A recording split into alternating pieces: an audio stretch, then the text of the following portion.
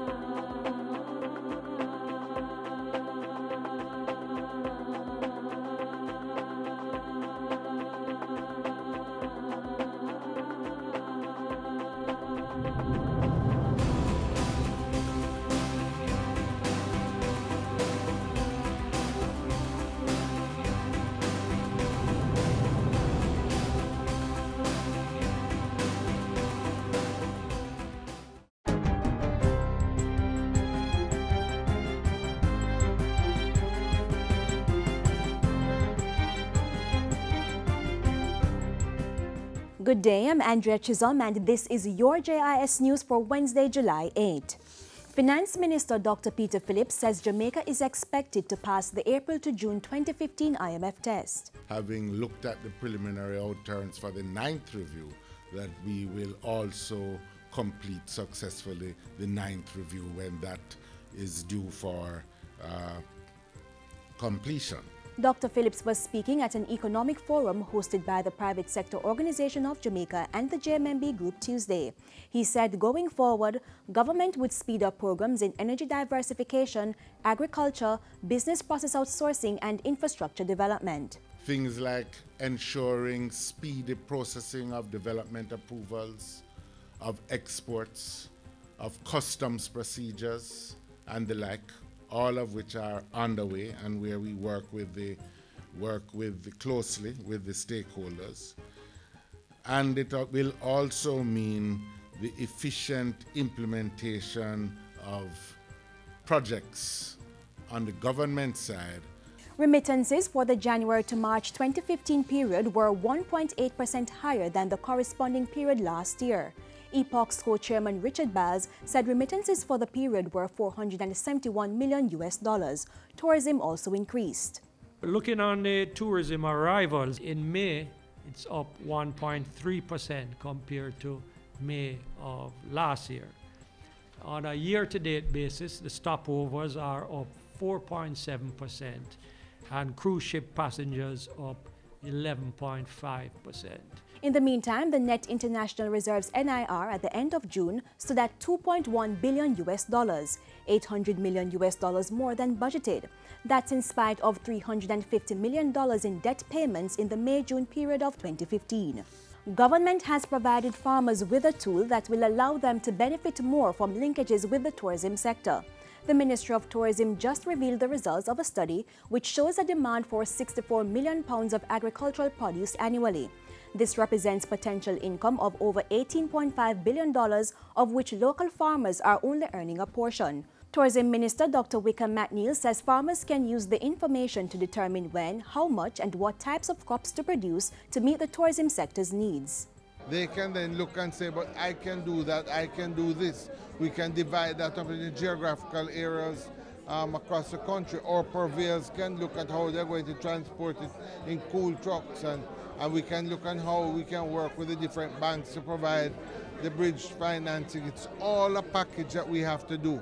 Agriculture Minister Derek Kelly has also welcomed the strategy. The fact of the matter is that Jamaica can only prosper on a sustainable basis when we develop and maintain linkages to ensure that every industry and economic activity allows as many people as possible to prosper. Both ministers were addressing a group of farmers, distributors and producers at an agro-tourism linkage meeting. It was held in Manchester last week. More than 250 people, both locals and foreigners, are participating in the inaugural Jamaica Film Festival. It officially opened Tuesday night at the Courtney Auditorium.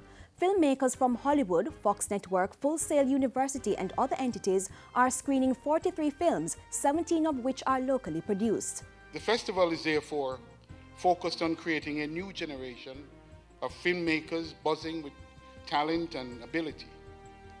It will be attractive to up-and-coming creatives as well as seasoned producers, actors, designers, and musicians. Capacity building workshops in filmmaking will be offered at several venues across Kingston and St. Andrew. For a full schedule of activities, visit filmjamaica.com. The Jamaica Film Festival closes on Saturday. And finally, the Health Ministry is urging the public to cover water storage containers to prevent mosquito breeding. Chief Medical Officer Dr. Marion Bullock-Ducasse says the Aedes aegypti mosquito, which spreads diseases like dengue, chikungunya and the Zika virus, generally breeds in containers around the home, schools, churches and places of business. To prevent the spread of those diseases, she says it's important that water storage containers are tightly covered so mosquitoes cannot enter. The Chief Medical Officer says special attention should be paid to drums used to store water, as they have been found to be the main breeding sites for mosquitoes. And that's it for GIS News today. Amanda Chisholm, thank you for watching.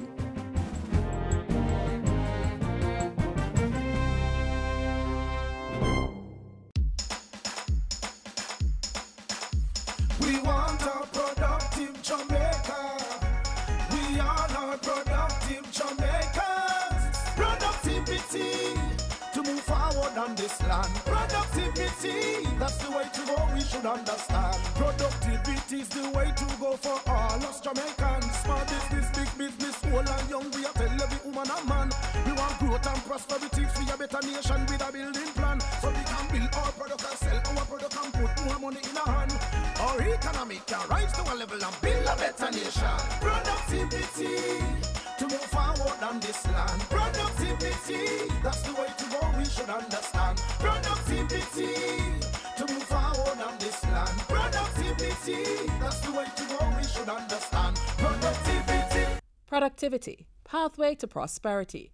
A message brought to you by the Jamaica Productivity Center, a department of the Ministry of Labor and Social Security.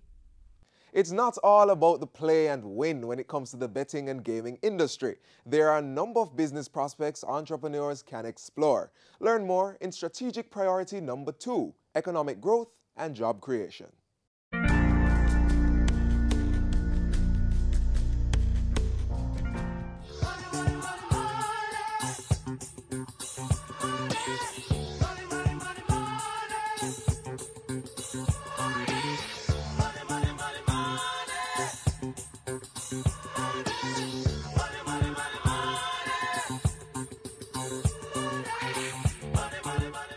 Yes, as those figures from the Finance Ministry show, Jamaica's gaming industry is growing by the year. But the government is not complacent. Several recent developments are poised to create even more growth for the sector. Underpinning it all, the Betting, Gaming and Lotteries Act is being merged with the Jamaica Racing Act. And the Casino Gaming Commission is in its formative stage to drive this subsector. The government of Jamaica is moving rapidly towards the modernization of the gaming sector. With the sector's modernization, the result is increased economic growth and the creation of more jobs. The move towards casino gaming is gaining traction.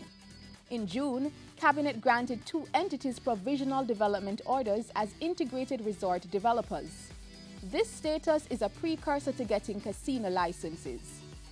The move was hailed at the recent Gaming Industry Summit, which brought together local and international experts to discuss and share industry knowledge, global practices, and emerging trends.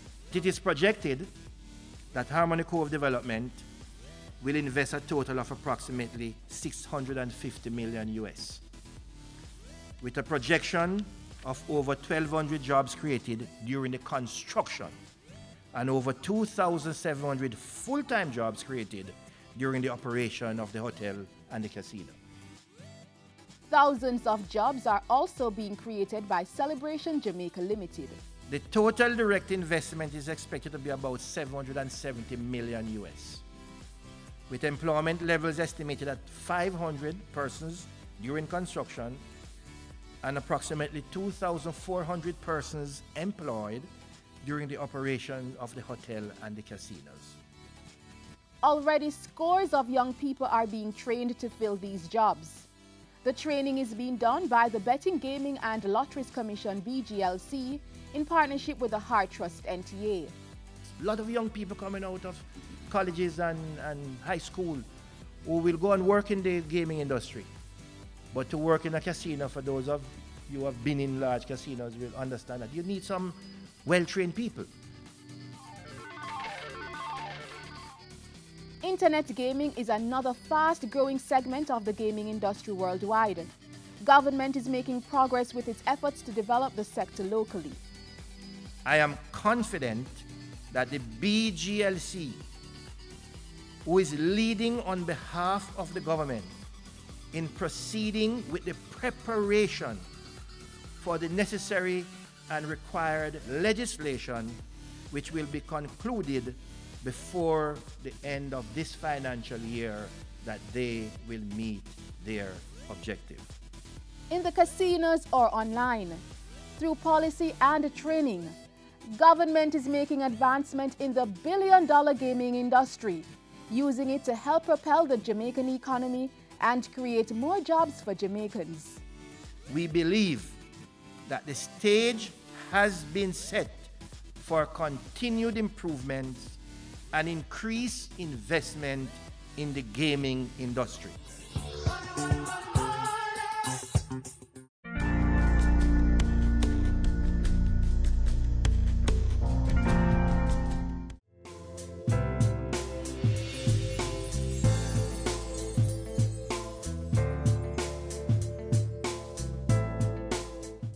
Let's celebrate Jamaica to the world. Fastest man in the world. First Jamaican woman to win gold in Olympic 100-meter sprint. An upcoming global superstar. Mouth-watering meals. And a vibrant set of people. We are Jamaicans. Let's get together and bring back the love. School's out and summer's in, which means it's time to kick back and relax. But as persons who believe in moderation, we need to find the balance. So while relaxation is key, we can also use the time to get prepared for the working world and pocket some well-needed cash. Petrojam Limited is providing young people with that experience through their summer internship program.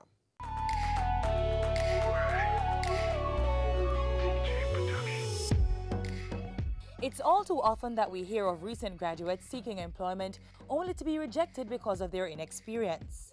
Well, thanks to the ingenuity of one company, that trend is spiraling downwards.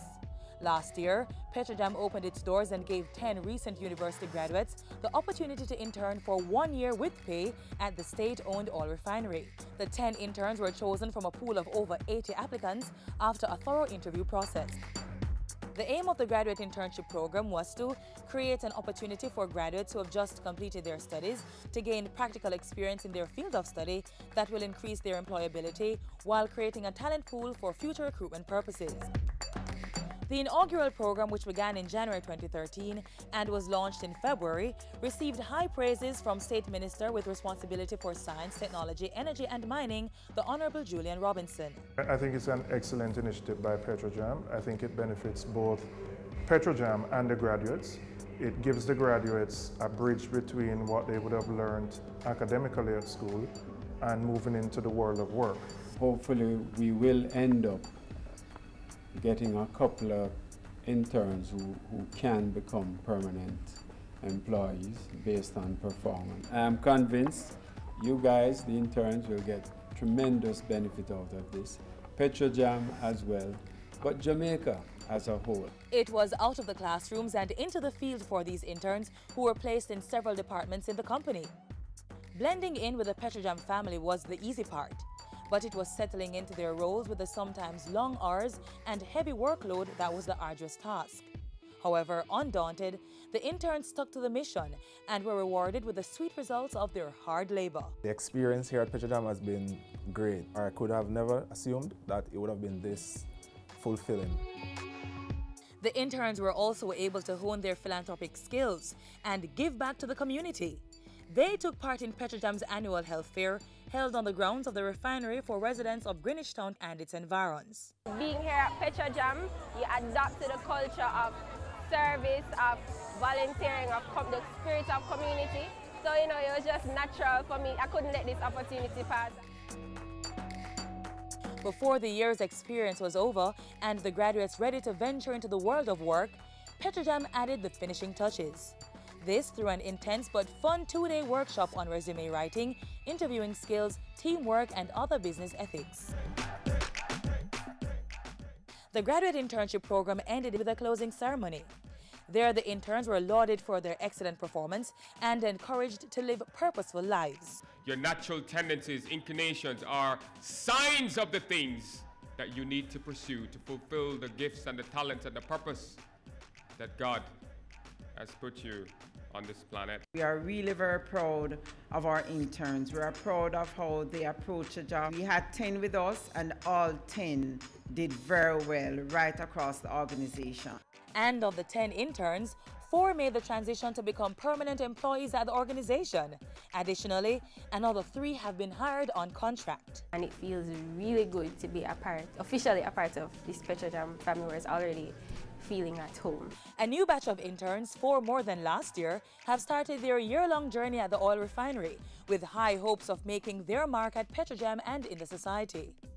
Petrojam wishes them all the best as they strive for excellence and hone skills in their respective fields. My encouragement to the new interns and to other recent graduates, make the most of every opportunity, and to those who are still seeking employment, keep sending out the applications, keep searching, and even if you end up in a role that isn't completely in line with your course of study, still make the most of the opportunity. It can help you in the future. To the management of Petrojam Limited, we are indeed indebted to you for giving us the opportunity to gain 1 full year of practical experience and to truly unearth our true potential and allowing us to shine. Petrojam is committed to nation building seen through this and other initiatives. To learn more about the company's outreach, visit their website, petrojam.com. Petrojam, serving Jamaica's energy needs.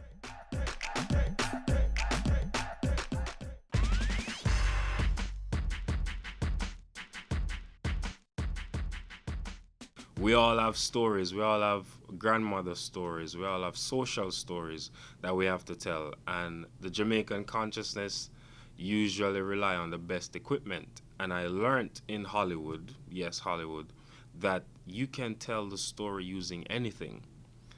The thing is to tell the story. Make sure it's a lovely story. Make sure the story is relevant and relatable to a wide cross-section, because you can always make part 2. Your part 1 might not be the best, but you can always pitch it and make part 2, and then that will build what is now a sector into an industry. So you're going to tell a Jamaican story, and you're going to showcase the humanity of Jamaicans, because you have that Jamaican consciousness and that Jamaican experience better than the foreign guys who usually come down and make films. If we don't get into the habit of making the product from our perspective and shipping it, Get it out there to the people. Let people laugh and done with it, and you're going to make a new movie. Or make the movie that you really wanted to make with that money that you made. But it's important that you show your humanity, one, as director, actor, producer, and two, make the product. The gist of it is to turn your hand make fashion. Don't wait until you feel that everything is perfect before taking the steps towards creating your source of wealth. Use the resources you have on hand now, and over time, those resources will increase and add value to your product.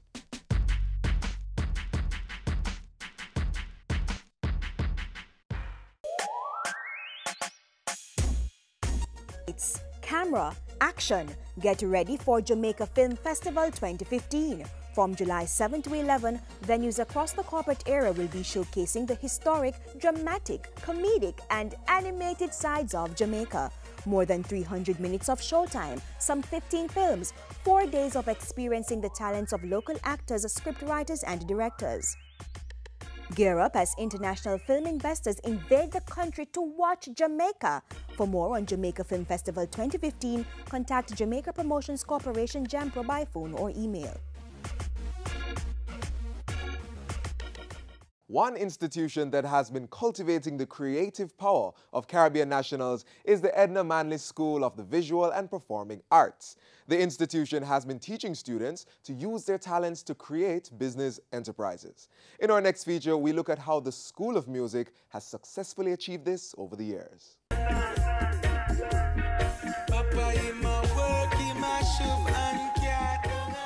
It ranks high on the woulda, shoulda, coulda list. Pursuing one's dream to be a musician.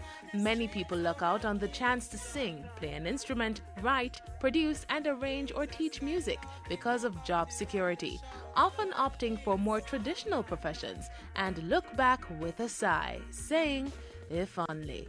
While most people have the aching in their hearts for their dream deferred, some brave souls are chasing their passion and living them. It's my life, it's now or never. I ain't gonna live forever. I just wanna.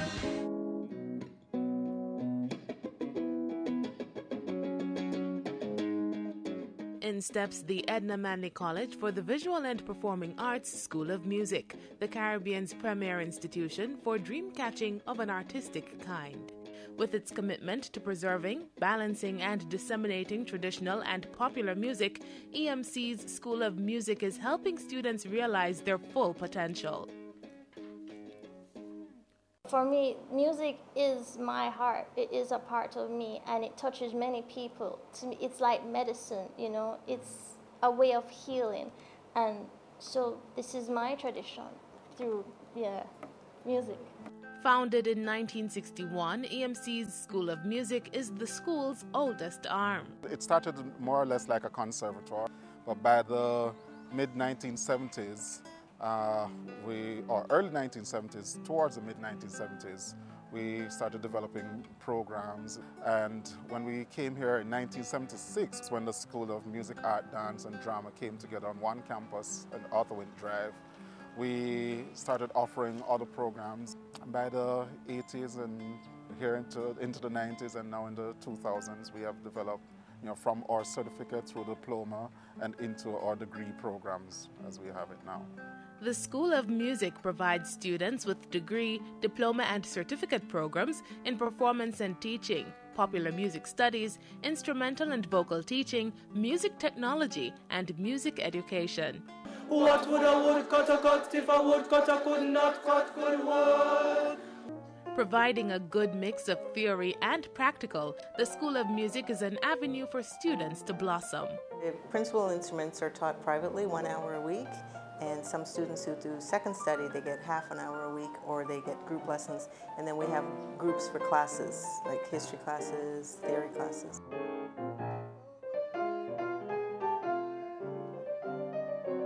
One has to be fully educated in the area to serve the area better. I truly believe in that.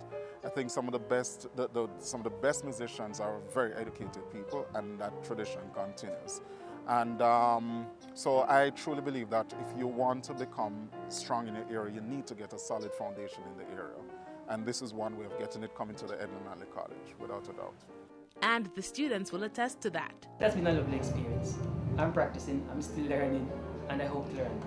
Being here has been great, you know. Once I got the flute, yeah, call it that. I was seeing in black and white before, and now I'm seeing in HD. Instructors at the school are equally passionate about their craft. Being a musician is something that you have to really want yourself to do, and you need to be able to put the effort into it because it takes a lot of work to be a musician. We don't ever stop learning as musicians, and if it's something you're going to do, it's something you have to do.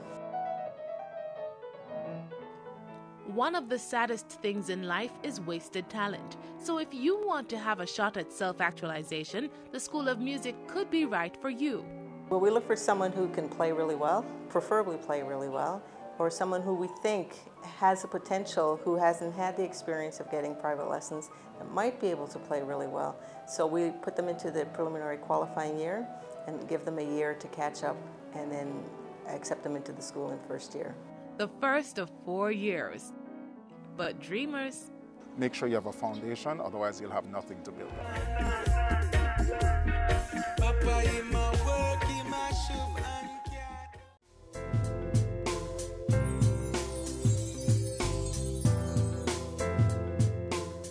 I hope you found today's magazine informative and useful. Don't forget, you can tap into all things Jamaican through our YouTube channel and our website, jis.gov.jm. To tell us what you think of our programs, keep sending your feedback to our Twitter and Facebook pages. As we close this edition of Jamaica Magazine, please remember that your attitude determines your altitude. I'm Theodore Henry. Keep flying high.